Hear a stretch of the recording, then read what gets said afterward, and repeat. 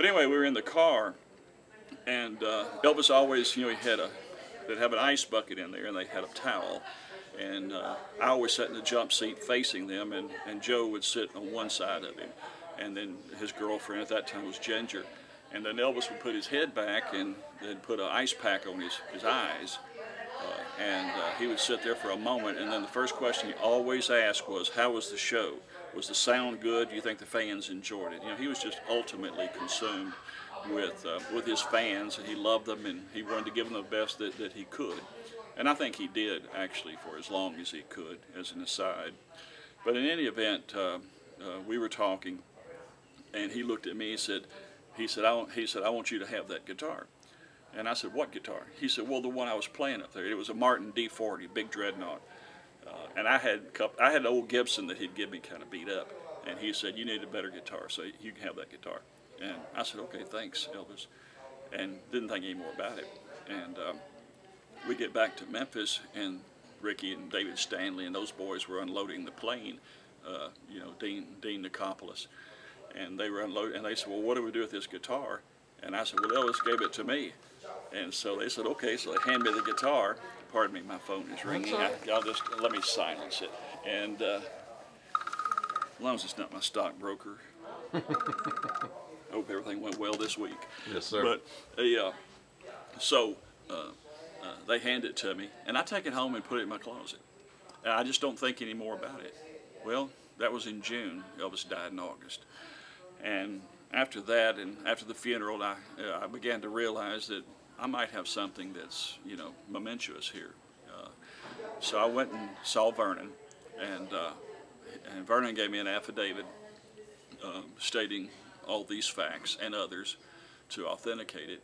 And the Martin Guitar Company, I had the serial number and everything, and they gave me letters of authenticity, and then I just put it back. I didn't know what I wanted to do with it.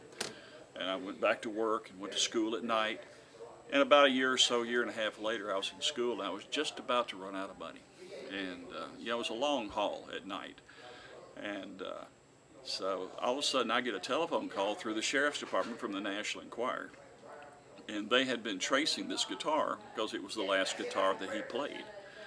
And it had, on the back of it, it had plastic residue from his belt buckle from the CBS lights, because it was a CBS TV special. And so they wanted that guitar. And they ended up giving me $8,000 for the guitar. It was about a $600 guitar, you know, which I thought was a fortune at that time in 1980. So I ended up paying off all my law school debt and finished law school. So I tell everybody Elvis put me through law school. And I'm grateful for that. Yes, sir. So fast forward, you get a call from a guy that has the guitar. Yeah, a guy named, let's see if I've got his name, Jeff Ruby, I think his name was. And he had acquired the guitar from the woman who won it. Apparently the National Enquirer did a contest. And if you bought a year subscription to their newspaper, then you got an entry into the lottery to win this guitar. And this lady had won it. And this fellow, I'm a judge in Memphis by this time, and he calls me up, and he wanted me to come to Cincinnati and to authenticate it. So I did. I went up there, and I met Johnny Bench and Chris Collingsworth, sports figures in Cincinnati, and we had a nice dinner, and they had a big glass case with my guitar in it, and all these, the provenance was all there.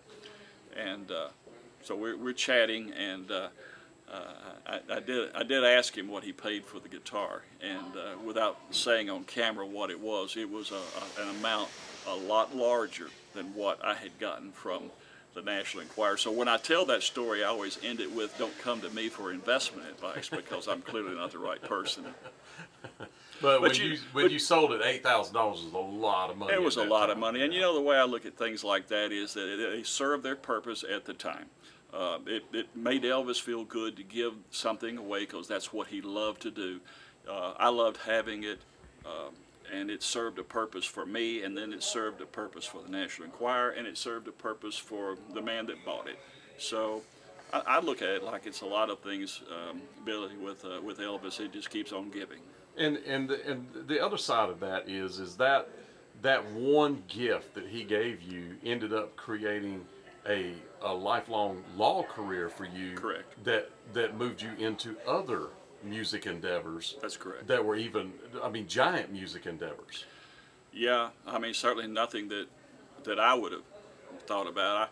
But I'll tell you though, I often, when I was in the music business and had the record company, there were many times when I would look back and think about what Elvis did on stage.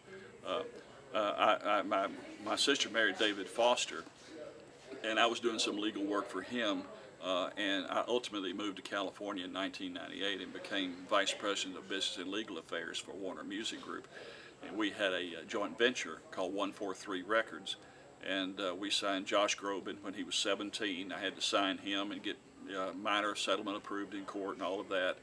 And then we had Michael Bublé as our artist. And so we had a good run. And during that period of time, I developed a little bit of an ear where I could actually hear people sing in pitch and in tune and what the right tempo was. And of course, I had a great teacher in David Foster. You know, he'd won 14 Grammys. So I absorbed all that. But then I began to compare these experiences to what that I saw as a young kid, really in my 20s, with Elvis. And I realized that although like Felton Jarvis was Elvis's producer, really and truly, Elvis was his own producer, because he had that ear and he could tell if something was wrong, you know, on stage, and not just in the recording studio, which I saw him do many times, but also on stage, and where he would stop and he would say, wait a minute guys, that's too fast, or that's too slow, or that's in the wrong key. And you know, and he was right. He was right every time. Joe Garcia was his orchestra conductor, and he and I were very close friends. And many years later, we would do a lot of tours together before Joe passed away. And Joe said the same thing. Joe was classically trained, and he was the orchestra conductor for the Hilton, and then went to work for Elvis after Bobby Morris. But Joe said that that Elvis had the finest ear for music for someone who had never been trained in music that he had ever known. So, you know, it all came full circle. It really did. He was just an extraordinary person, but an extraordinary musical genius, I believe. He truly was. Yeah, he truly was a musical genius. Guy never had any lessons for anything and could play a lot of things. You know, one night we were on tour, and he had heard the Righteous Brothers' Unchained Medley, and he just sat down at a piano and moved Tony Brown over to the extent where, it wasn't playing, by the way, you know, and the band didn't know what to do. They just sort of stood back, and so it was almost a cappella. You know, it was just Elvis at a piano and Charlie Hodge holding a microphone and him singing Unchained Medley. So, and we didn't know he could play the piano that well. Yeah, just amazing. Yeah. Just amazing.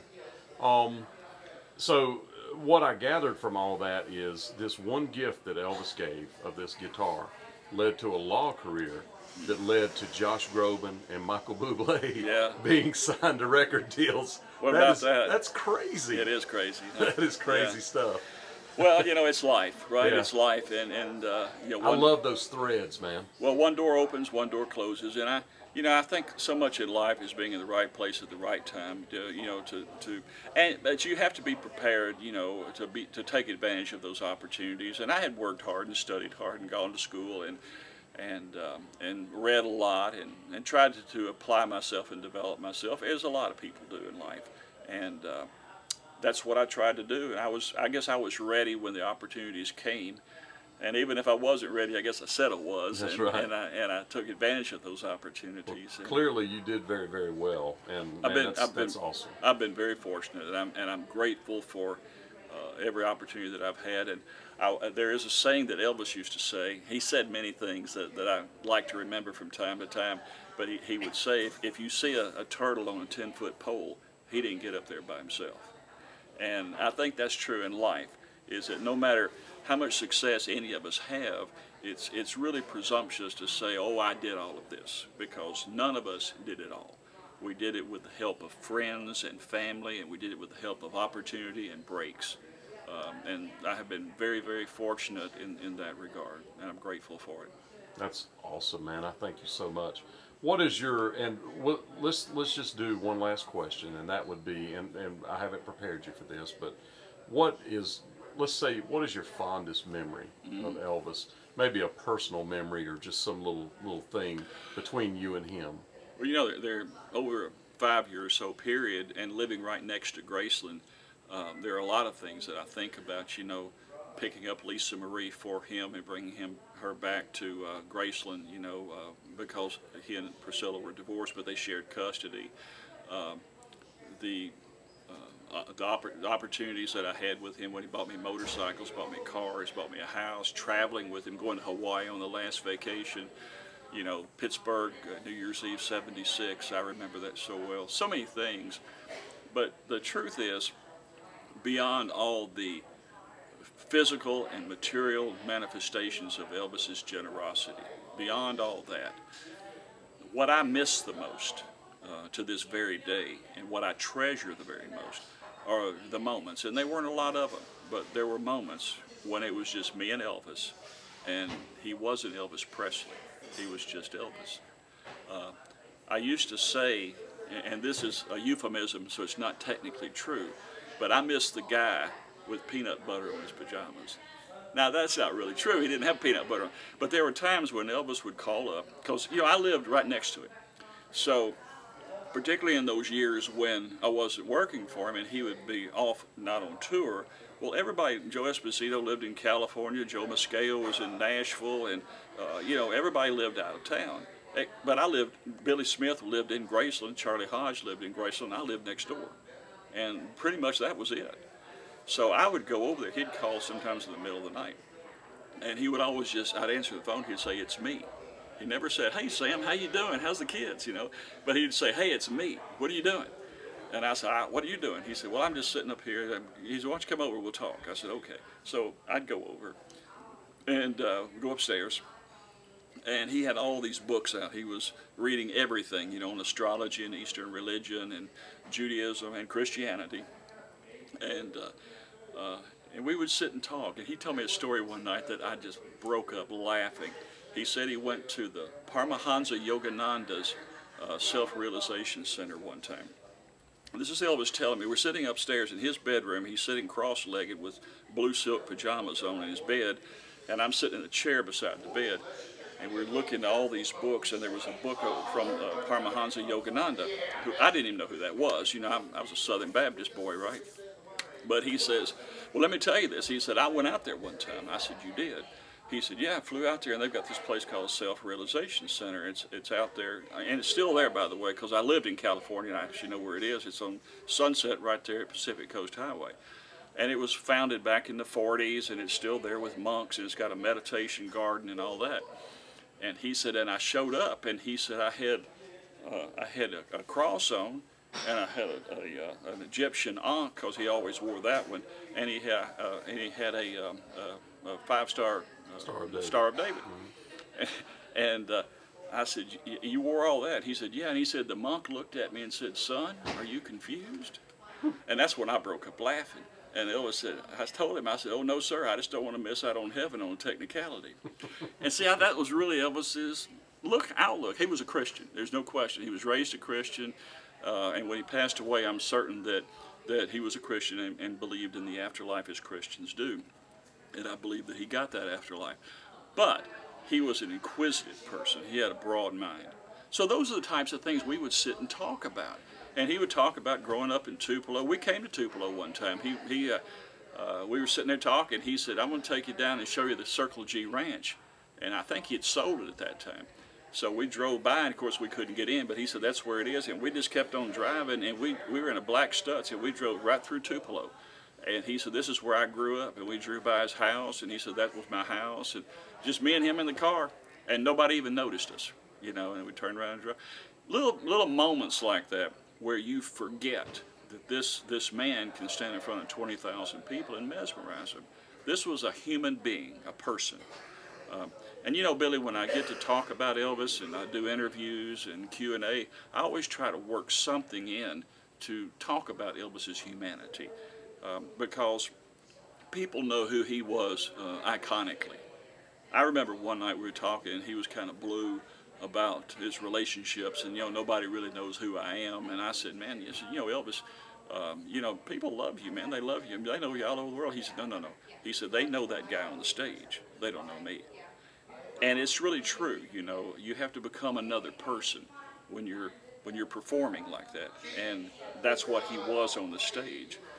But he was a different person when you could just sit and talk with him. That's the guy that I miss, and those are my most cherished moments.